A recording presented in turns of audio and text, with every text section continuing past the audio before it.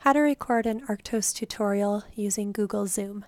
So if you don't already have Google Zoom installed on your computer, go ahead and navigate to zoom.us/download and select this first option, Zoom Client for Meetings.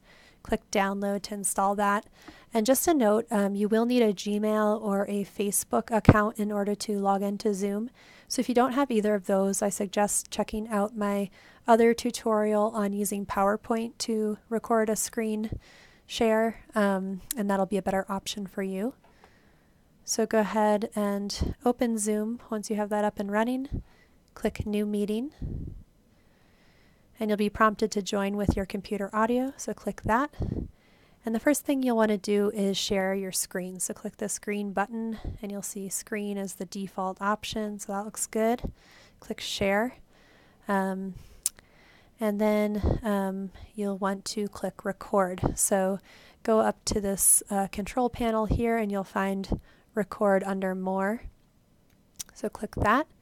And then you're off to the races. So you can see this little red camera icon is on. There's also a red highlighted button, and I'm assured that I'm sharing my screen and my mouse movements are being tracked since the Stop Share tab is right there. So go ahead and go into Arctos, and then you can navigate to whatever pages are relevant to your tutorial topic, and you can walk users through how to do different functions in Arctos.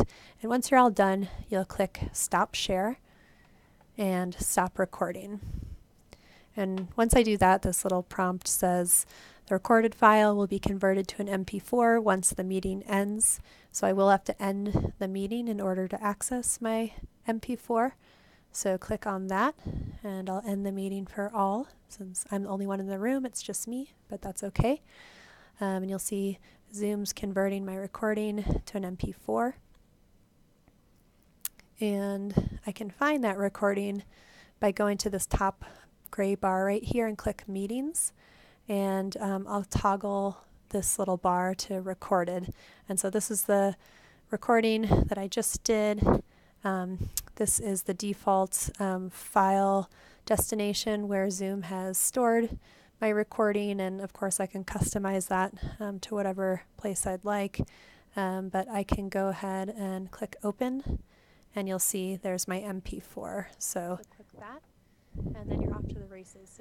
So there's a little meta moment of a recording and a recording.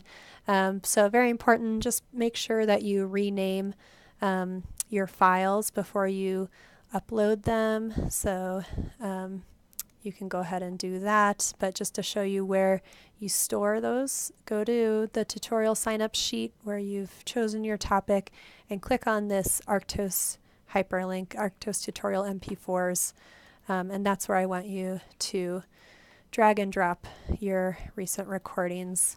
So I could just go ahead and do this, and that way I can easily grab them and link those up to the Arctos YouTube and to our other documentation and how-to pages on arctosdb.org. So thank you in advance for making recordings, and happy tutorial making.